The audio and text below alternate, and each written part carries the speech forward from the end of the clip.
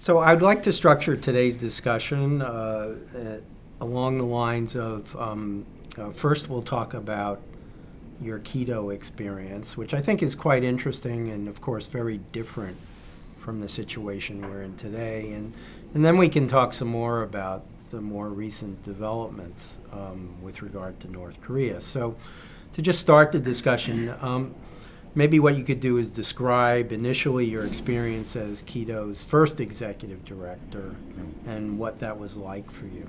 Well, the agreed framework was signed in October of 1994, and almost just a couple of weeks after that, I was asked by the State Department, Tom Hubbard exactly, whether I would be willing to take on the task of establishing and then directing the Korean Energy Development Organization. And after a bit of reflection, I agreed to do it on a part-time basis because I wasn't quite confident enough to leave the job I had, which was being president of the U.S.-Japan Foundation, to kind of jump off a cliff and take on this new task, this new institution. So I agreed to do it on a part-time basis for several months, but in any case, I was the first employee of KEDO. The second and third employees were my two deputies, Itaro Umezu, who was from Japan, from the Foreign Ministry, and Youngjin Che, who was from Korea. So we had no office, we had no staff, we had no regulations, we had nothing. So we rented space in a temporary space in an office building on Park Avenue and moved in. Umezu immediately went out and started rustling around looking for space. So within the next several weeks, the staff began to trickle in. We hired a few Americans, and then both the Koreans and the Japanese seconded people to KEDO, coming from their own bureaucracies. And eventually we found office space down on 3rd Avenue, and we moved there. And I don't think KEDO still has any space there. They may have a mailbox there, I'm not sure. Anyway, that's where we were. And soon after that, I've had my first encounter with the North Koreans. In contrast to other Americans who were involved in this, I had not been involved in the agreed framework negotiations. So my experience with the North Koreans was a kind of baptism, if you will. And I met with Ho Jung, who was my counterpart as the head of the North Korean negotiating team. We had our first meeting in Kuala Lumpur, and we had all trekked out there and met and discussed what we had to do. We were really making it all up because while the agreed framework was handed over to us as a completed diplomatic document, it didn't say anything about how we were supposed to carry it out and implement it. And the first task was to agree with the North Koreans on exactly what we were going to do. There was an agreement that the light water reactors would be provided, and in very general terms, the technology was specified. But we then had to negotiate the details of what the technology would look like and how we would deliver these LNG, the light water reactors. So that it was a very fascinating experience because we were feeling each other out on all sides. The South Koreans and the Japanese were feeling us out, the Americans, not being all that certain about what the division of responsibilities was going to be like. And of course, the North Koreans were feeling us all out. And it was a very interesting beginning for what turned out to be, I think, a unique and to some extent remarkable exercise. Well, you bring up a number of different issues which I think are very interesting to delve into, and so why don't we take each one and sure. The first one is, of course, here you're establishing basically a new international or multilateral organization. Right.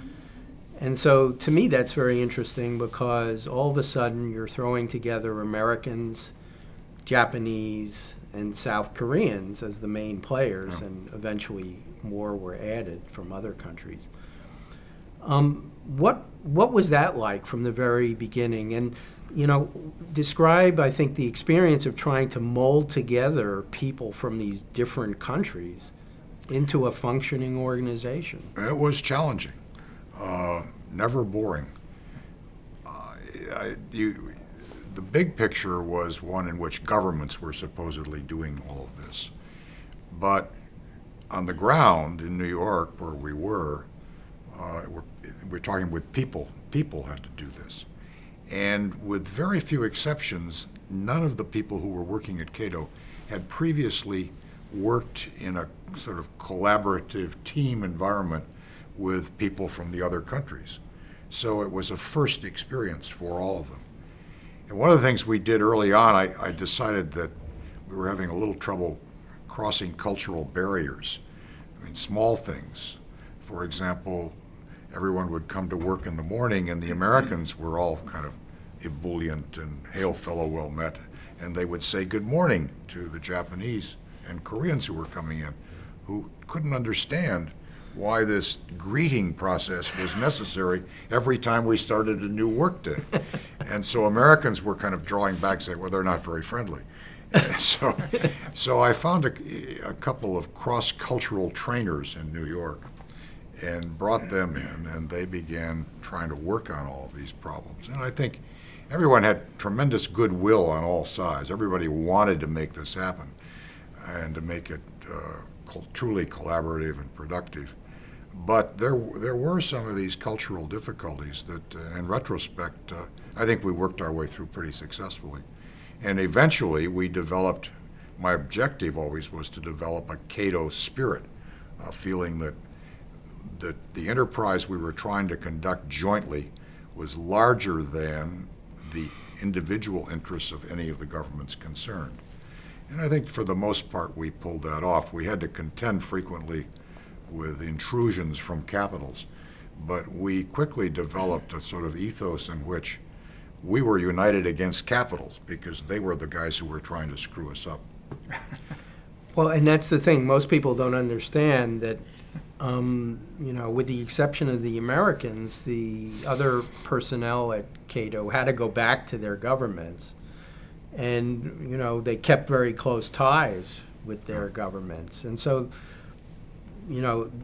they were being told essentially what they should be doing by their governments, and at the same time, you're trying to develop this KEDO perspective. Right. And that must have been an extremely difficult process. As I say, like much of it, it was challenging.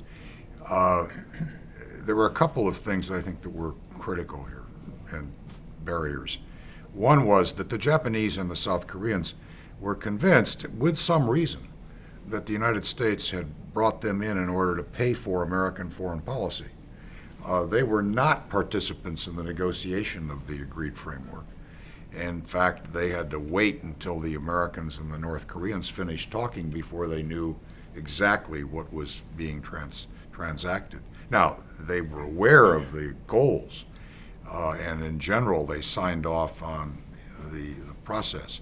But it was, it was an affront to their sort of sense of independence and sovereignty. So that was always a problem. The other problem was within the United States government.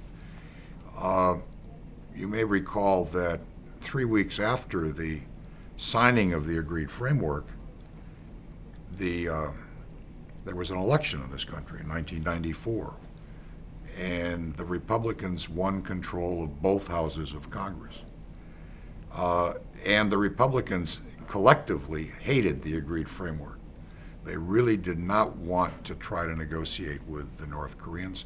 They'd been opposed to that from the beginning, and they were not of a mood to be supportive to the American engagement in KEDO. And unfortunately, we needed things from the Congress, Right. like money, because the agreed framework was not self-funding. So we had to figure out ways to finance the heavy fuel oil that we'd committed to give the North Koreans.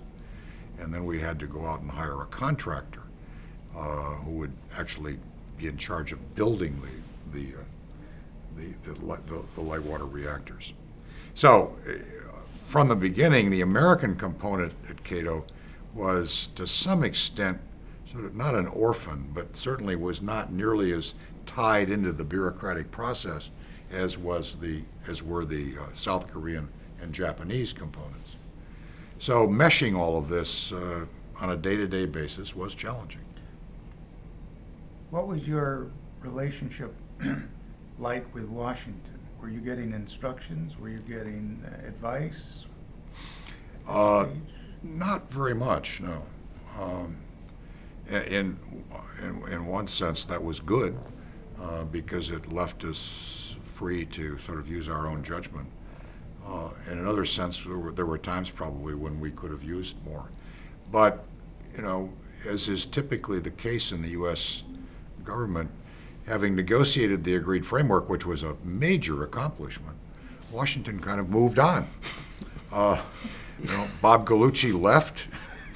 He went to Georgetown as dean. You guys who were deeply involved sort of went off and did other things as well, or at least went back to your regular jobs. So, you know, there wasn't a lot of contact there. Tom Hubbard was there for a time, and then he left. But everybody was then worried about China and other things that didn't really include worrying too much about North Korea. The assumption was, the operating premise was, we'd taken care of the North Korean problem. Now it's just a question of moving on. You know, one of the things, well, there are a couple of more issues here that I find interesting. The first is that, you know, not only were we creating this new multilateral organization, which wasn't really big. I mean, I don't know how many people. No, very small. Very small. But secondly, the responsibilities were enormous. I mean, when you think about it, you were building multi-billion-dollar reactors, and on top of that, you had your heavy fuel oil deliveries. And right. Those were the two main activities. So, you know, I'm interested in developing how you built the organization a little bit more, and talk about, you know, how did you gear up to do these things aside from having 30 people sitting in New York? Well, after a few near misses, I think I concluded that this had to be truly a collaborative effort. And I was very fortunate in my two deputies, each of whom was very, very competent, very engaged in the KEDO process, and very committed to it. And they've both gone on to have very successful careers in their own governments. In fact, Young-Jin Che is just recently arrived here, as you both know, as the new South Korean ambassador to Washington. But I learned that I had to ask their opinion and actually listen to it and try to form a collective judgment. It didn't work for me to try to instruct them as to what we were going to do. You really had to build this consensus, and you had to operate from that consensus. And whenever the consensus began to fray, you had to go back and talk more about what you were trying to do. It was time-consuming. We worked long days, and it was occasionally quite frustrating. But I concluded that in the end, there was no real alternative. The United States was not, I mean, we could impose our views on the macro picture, but if we didn't have consensus among the three of us, there was no way that this enterprise was going to ever do anything.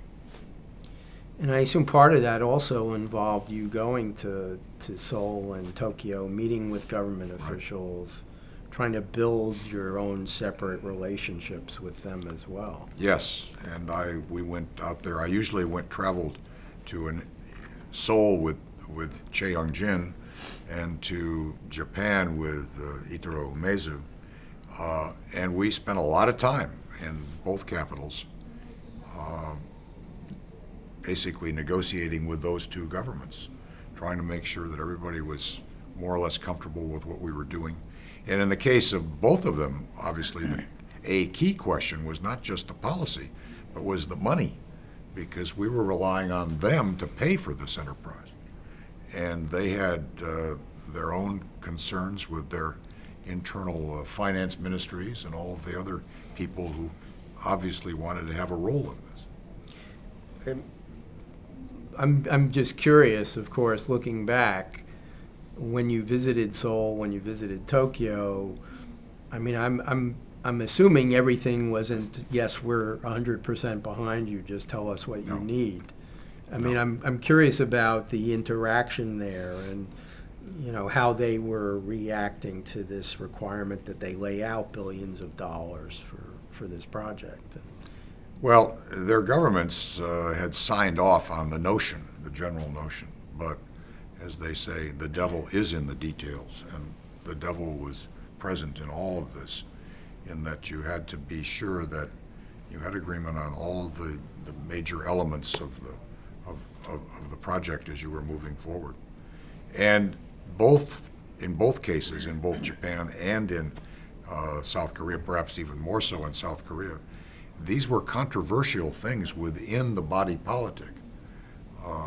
Dealing with the North Koreans, as we were doing on behalf of South Korea, was a very delicate enterprise, because you had to be very sure that you were not going too far, and you had to be very sure that the South Koreans were comfortable every step of the way.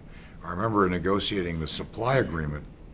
One of the major considerations was how South Koreans and North Koreans would communicate with one another in the building of the light water reactors, because KEPCO was going to be our prime contractor. It was they brought the technology, they brought the experience, the expertise, and so they had to be willing to deal with the North Koreans, and the North Koreans had to be willing to deal with them. And yet, formally, there was no way that we could write a document that had North Koreans coming into contact with South Koreans without the United States being there as the intermediary and basically the channel of communication. Now, I was fairly confident that once we got it all set up and began working, that would become much easier. But in the initial establishment of all of these processes and procedures, it was a real problem.